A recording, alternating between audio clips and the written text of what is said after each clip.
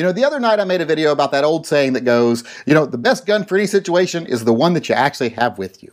And how that's kind of a stupid saying. Just because a gun is the one that you have with you doesn't mean it's going to be capable of dealing with the threat that you might find yourself faced with.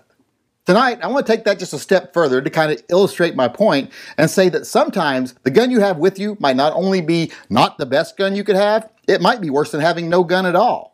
Now, I'm not going to say this is a likely scenario, that it's anything that's ever going to happen to you personally, or that it's ever going to happen to anyone, period. But it is something that could happen, and it illustrates how that mindset is completely wrong. Now, if you're just worried about the common crook that's going to jump out from behind the bushes with a sharpened screwdriver and try to take your wallet, the guy who's not really looking for a fight and is going to run if you give him one, well, then pretty much any gun is going to serve that purpose. Any gun is going to turn the tide in your favor if you're a physically capable person. I will agree with you on that. In fact, I will agree with you that most of us are never going to need our guns, so pretty much any gun is going to do. But most of us that choose to carry a gun, we don't choose it thinking we're going to need it. We choose it to be prepared for that rare occasion when we might, even though we know it's probably never going to happen. Because of recent personal experiences, I have decided that I need to carry a capable gun, not just any gun. It has to be a capable gun. Because I was at the Clackamas Town Center right before the shooting. I left just moments before that guy came in and started shooting people. Unfortunately, a friend of mine didn't leave. She was still there. A friend and former coworker was still at the mall when the guy started shooting, and she lost her life. That made me start thinking that I not only need to be prepared for the guy that doesn't want to fight, I need to be prepared for the person that does want to fight. The person that's there for a reason, that has an agenda, and is determined to do harm. Now, I know a lot of people say, carry the gun you're best with, but that's another stupid expression. Because if the gun you're best with isn't adequate, then there's no point in having it. Let's say what you're best with is a little .25 ACP semi-automatic pistol, and that's the gun you're best with. Well, is that the best gun to have in that situation? No, because if that guy's wearing anything of any substance, any molly gear, etc., and he's at 20 or 30 yards from you shooting a rifle at you, that gun may not penetrate his body. That gun is just not adequate for the situation. If he's 20 or 30 yards from you shooting at you and you shoot back with that gun, if he's wearing anything of substance on his body, that gun might not penetrate, might not be enough to stop him. In fact, it might just irritate him. And let's face it, at those distances, 20, 30 yards, most of those small guns like that are going to be mechanically incapable of delivering headshots in any type of reliable manner. Doesn't matter how good a shot you are, they're just not capable of it. So if you choose to act and your gun isn't adequate, like in that situation, it could be worse than having no gun at all. Because now, not only did you not stop the threat, but you are now his main priority.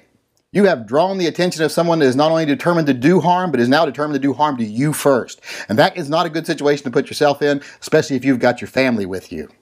Another illustration of this point is a story that I heard from a friend recently, a personal experience of a friend of mine. It seems his cousin's estranged husband decided to break back into their home recently. Now, she keeps a small, shiny little gun he described to me in her purse. Sounded to me like a little Jennings, etc. But she had that gun with her when he broke in. She shot him twice. Now, he is a very obese man, and this did not stop him. She hit him dead center twice, didn't stop him. He got the gun from her. And not only did he now assault her after he took her gun away from her, but her teenage son and daughter walked in on it. He shot her teenage son, who is still in the hospital. Now, this could have gone two different ways if she'd had a different gun. If she'd had a more capable gun, those two shots would have stopped him. A .357 Magnum dead center would have stopped him. That little gun didn't.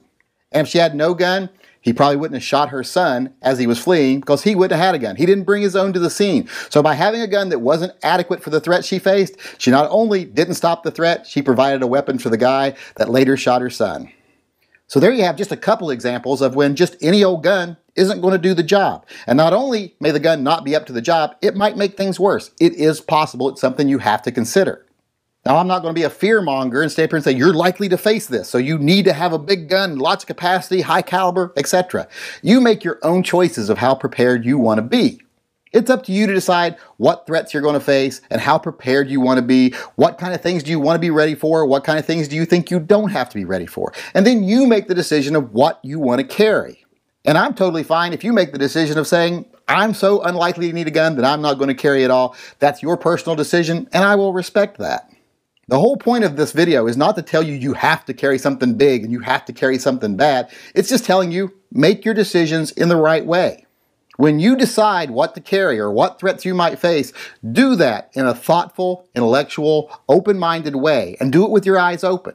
Don't fool yourself into thinking you're more prepared than you are. If you choose to not be prepared, then choose to not be prepared.